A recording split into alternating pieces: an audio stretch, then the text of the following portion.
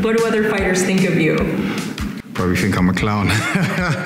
MVP is one of the biggest names in the UK. What he'll be known for is his relaxation. Do things that fighters would never consider doing in big time fights. Some people love him, some people hate him. No one truly understands how much work Michael Page puts into being as good as he is. There's many days where I get up and I do not want to train. But then there's moments where it could be one comment that somebody said, oh man, now you've inspired me to do this, or you've done it. And it's a massive factor to keeping the grind going.